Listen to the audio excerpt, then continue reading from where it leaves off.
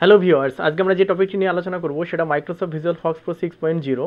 আজকে আমরা কিছু এমসিকিউ কোশ্চেন নিয়ে আলোচনা করব এবং এই এমসিকিউ কোশ্চেনগুলো আমরা যারা সিআইটি এর অনলাইন এক্সাম দেবো সেই অনলাইন এক্সামে ভিজুয়াল ফক্সপ্রো থেকে 13 থেকে 15টা কোশ্চেন থাকবে এবং কোন কোশ্চেনগুলো থাকবে সেটাই আমরা আজকের এই ভিডিওতে জানবো। ঠিক আছে, তো যারা চ্যানেলটি প্রথমবার দেখছেন তারা অবশ্যই চ্যানেলটিকে সাবস্ক্রাইব করবেন এবং যারা করেছেন তাদেরকে থ্যাংক ইউ। ঠিক আছে, শুরু করা যাক। ফক্সপ্রো ইজ এ কাইন্ড অফ, আমরা জানি এটা একটা ডেটাবেস অ্যাপ্লিকেশন। ঠিক আছে, তাহলে ফক্সপ্রো হচ্ছে একটা database application. Next, how many data type in ফক্সপ্রো, ফক্সপ্রোতে কতগুলো ডেটা টাইপ আছে দেখে নেবো এখানে এক্সাম্পল সমেত। দেখুন অপশন ডি 13 এখানে দেওয়া আছে। দেখুন একটা ক্যারেক্টার, কারেন্সি, নিউমেরিক, এই করে টোটাল এখানে 13 টাইপ ডেটা টাইপ আছে। ঠিক আছে, next, maximum white of character data type in visual ফক্সপ্রো 6.0।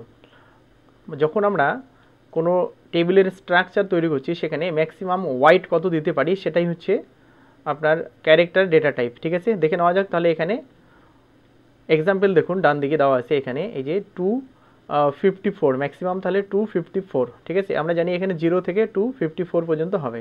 Next, the size of yes no field is always, এটা 1 বাইট হবে। ঠিক আছে, bit. Wide of the date type field is, date type ফিল্ডের wide কত হয় না, এক্সাম্পল আমি দেখাচ্ছি। দেখুন ডিডি মানে দুটো, এমএম মানে আরও দুটো, ওয়াই চারটে আছে, তাহলে টোটালি এখানে 8টা, 8 ক্যারেক্টার। ঠিক আছে, extension of label file in ফক্সপ্রো, যখন আমরা ফক্সপ্রোতে কোনো লেবেল তৈরি করি দেখিনি এক্সাম্পল। দেখুন create space label name Amit, তো এখানে আপনাকে দেখাচ্ছে omit.lbx, তাহলে answer lbx।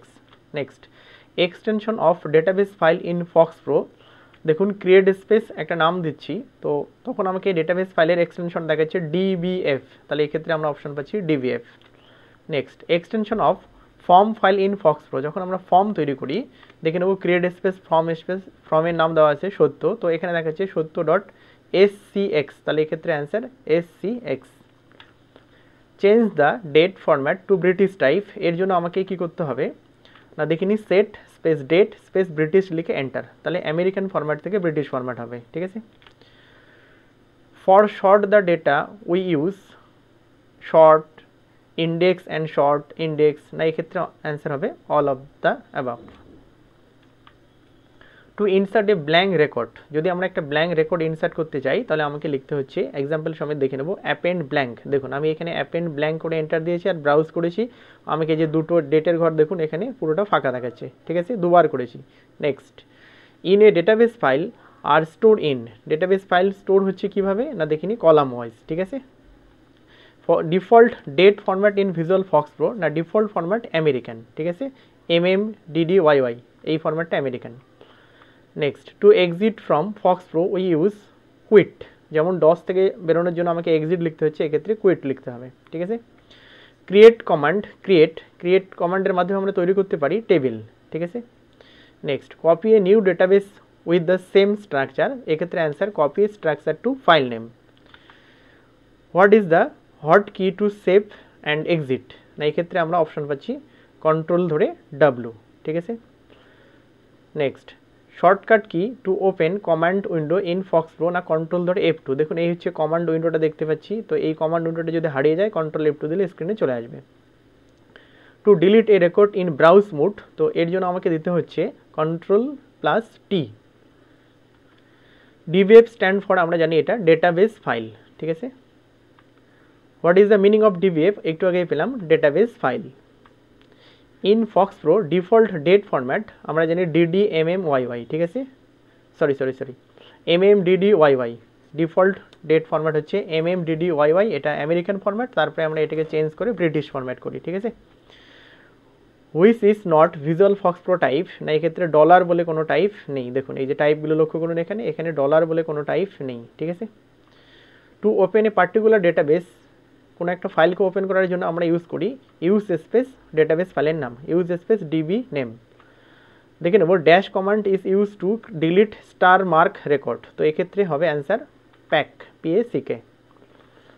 C2D stand for, এটা আমরা জানি character to date, data type available in visual ফক্সপ্রো একটু আগে পেলাম 13, ঠিক আছে। এই 13 টাইপ অফ ডেটা টাইপ আমরা available ফক্সপ্রোতে pi. Extension of report file, রিপোর্টের জন্য দেখিনি ক্রিয়েট স্পেস রিপোর্ট নেম বিনা ডট FRX দেখাচ্ছে, তো বিনা ডট FRX এক্ষেত্রে এক্সটেনশন পার্ট, বিনা হচ্ছে primary name, extension part secondary name.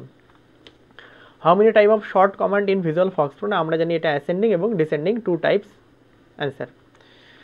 দেখে নেব RDBMS stand for relational database management system. দেখুন এখানে আমি দুটো অফিস এবং একটা পে, দুটো আলাদা ডেটাবেস দেখতে পাচ্ছি, তাদেরকে রিলেশন করা হচ্ছে, ঠিক আছে, কোয়ারির মাধ্যমে। তো relational database management RDBMS for. Two display only delete record which command is use, তো কোনো ডিলিট করা রেকর্ডকে যদি আমরা দেখতে চাই তাহলে লিখতে হচ্ছে list space for space delete, তাহলে লিস্ট ফর ডিলিট দিয়ে ব্র্যাকেট শুরু শেষ এন্টার করলে আমাকে যে রেকর্ডগুলো ডিলিট হচ্ছে সেগুলো টেম্পোরারি ডিলিট সেটা আমাকে দেখাবে। লিস্ট কমান্ড শো, লিস্ট কমান্ডের মাধ্যমে আমরা কি শো করাতে পারি, না all the records at a time. To hide the status bar hide করার জন্য আমরা ইউজ করব set status of. Two display the clock on screen command is, ক্লকটাকে যদি আমরা শো করাতে চাই তাহলে আমাকে লিখতে হচ্ছে সেট ক্লক অন। ঠিক আছে, মোটামুটি এই কোশ্চেনগুলো আপনারা দেখে নিন, ঠিক আছে, এই প্রত্যেকটাই আপনার সেটে থাকবে। তো এখান থেকে আপনার 13 থেকে 15টা কোশ্চেন ভিজুয়াল ফক্সপ্রো থেকে থাকবে, ঠিক আছে। Thank you.